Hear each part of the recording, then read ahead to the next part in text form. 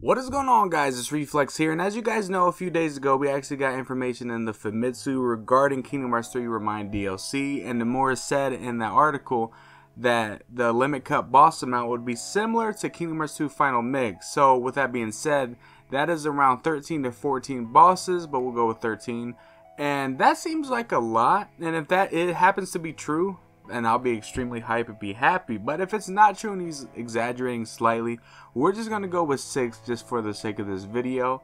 But this is going to be my prediction slash wants for the DLC, and this is going to be regarding either secret bosses, bosses in the scenario, or just bosses I think would make sense to just be able to fight setting up the next saga. But first up, and the one that I think makes the most sense for hyping up the fanbase for the next saga would be the foretellers. Now, I'm not entirely sure how they could go about doing this, but I think it would make sense if you could at least fight.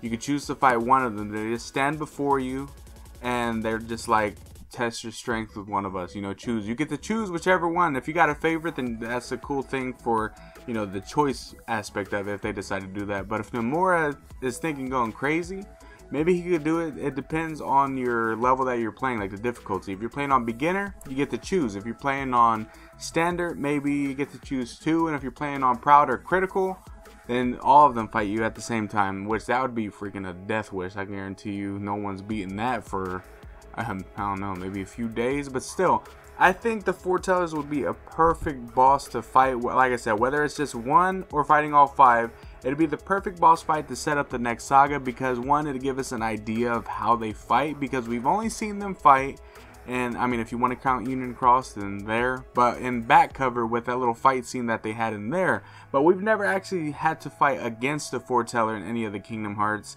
and I think this would be the perfect time to show off how badass they're gonna be and how strong, because obviously if we do defeat one of the foretellers, how the ending outcome will be in the cutscene will more than likely be we'll see you again later, just something crazy, but they're gonna walk away as if they never even got into a fight because they're just that strong. But next up we got Lucia, or as we know now, Xigbar. Now, as you guys know, when you defeat Xigbar in the Keyblade War, you tell him, like, he tells you that the Old Coup promised him a Keyblade.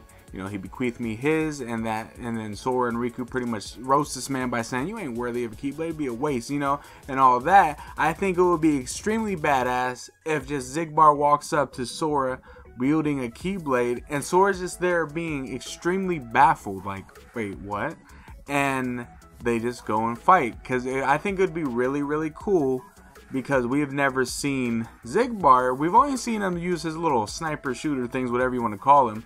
And that's already bad enough. But imagine he uses, you know, the Keyblade that he got and faces you with that. But as he might be even still able to dual wield his normal weapons that he got. So just imagine him wielding a Keyblade and the other weapons that you've been accustomed to. Just imagine. I think that'd be cool. But even just seeing him wield a Keyblade in general, I think would be a badass fight. And who knows all the stuff he could do. Because that's the thing.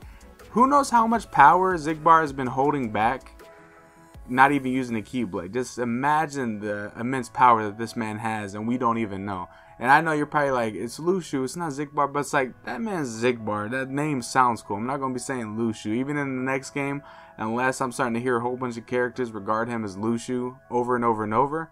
I'm just going to call him Xigbar. And he said whatever suits you, so Xigbar suits me. But yes, I think that would be an awesome fight. But then next up, we got the Master of Masters, the most fan-servicey boss fight that I hope Nomura just does. Because, one, we all want to see the identity of the Master of Masters. That's one thing that everyone wants to know. Is it Demyx? Is it not Demyx? There's been some information that came out showing that Demyx actually has a different coat. Like, his Demyx had got some strong-ass shoulders compared to the Master of Masters. So, I mean, it's looking pretty grim for your boy in that theory, but who knows? It's not over till it's actually over and officially revealed. But I just want to see Ray Chase and his Master of Masters, you know, voice and all that, just all the glory, fight you. Obviously, it's going to be a kind of joke fight, because I doubt the Master of Masters will even try, and that's the part that I think I'll love the most. I want to get my ass beat by him, and then I want to end up beating him. And he's just sitting there laughing. You know, you beat him, he's like, oh, Sora, like, just something cool. Has some snarky remark at the end of it. And you feel triumphant that you beat him. But you know this man was holding back and just, like, has so much in store. Like, I'd laugh if he didn't even wield a Keyblade. He was just sitting there, I don't know, the most just trolliest fight ever, but as long as I get to swing a Keyblade at the Master of Masters, hey, I'm fine with it. If that man insults me the whole entire fight, I'm cool as long as I got to at least attempt to fight him, because I think that'd be a cool, neat boss fight. Sets up the saga as well, knowing that one, strong as fuck. That's really it. But two, you know he's waiting for you, because there's probably going to be some monologue that he's going to say to Sora, depending if this is in the scenario or just in some type of just secret boss fight. They're going to do something that'll tease you a little bit, but still, I think that'd be a cool boss fight, especially fan servicey, but I honestly don't care. This is one fan service idea that I really hope they do. Next up is young Xehanort with the silver eyes. So before the whole Norded situation, now I think that'd be a cool fight because one, he'd be using the no-name Keyblade instead of the Keyblade that he uses in like Dream Drop Distance and as well as Kingdom Hearts 3. I think it'd be cool because one, it'd probably give us a different aspect on fighting him, because I think his moveset would be completely different. It would not be the same as what it is in Kingdom Hearts 3 and Dream Drop Distance, and that's the part that I think would be a really neat idea. It'd be a different young Xehanort that honestly we would not even know of how to fight right off gate, because obviously in Kingdom Hearts 3 and Dream Drop Distance we kind of got an idea how to fight him, so it's easy. So going into this fight, you'd be like, oh, this is simple, but then he just brings out that Keyblade and starts beating your ass, doing a whole bunch of different stuff.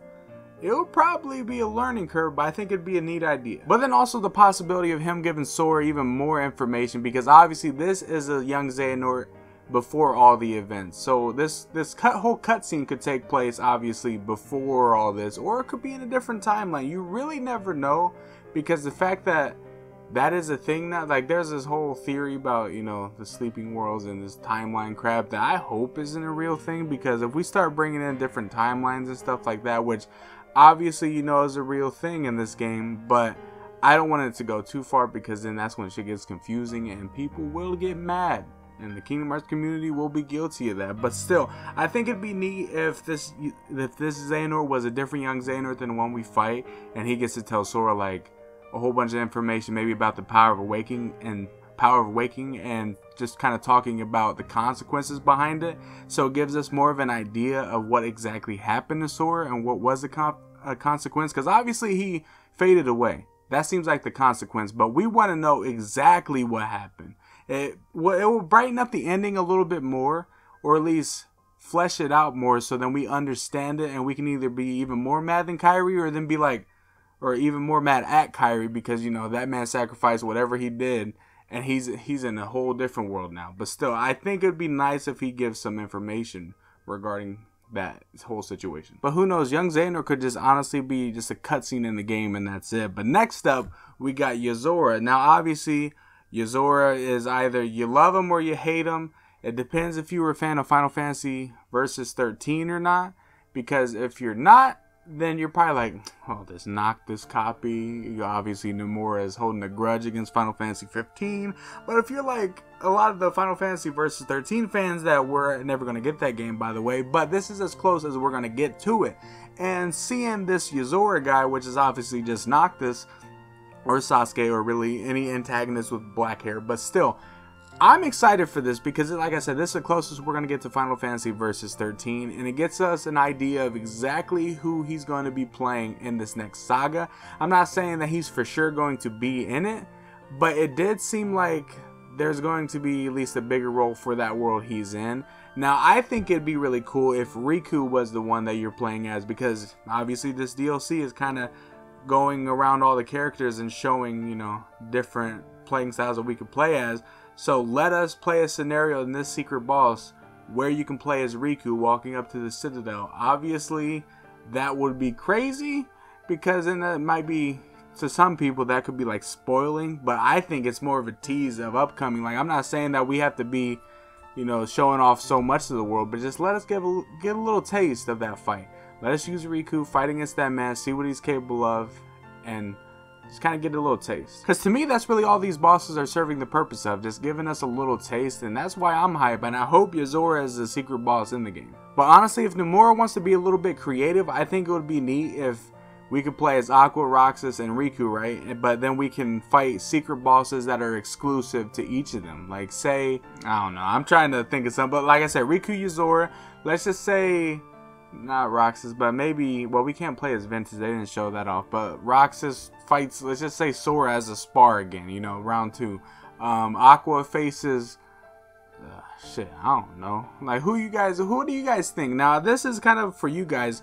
If he does decide to include exclusive secret bosses for each playable character, who do you think would be a neat boss for them to face? And make sure to leave that down in the comment section below so I can read them. But finally, and you knew this was going to be one of them, obviously I wouldn't leave them out, but Sephiroth.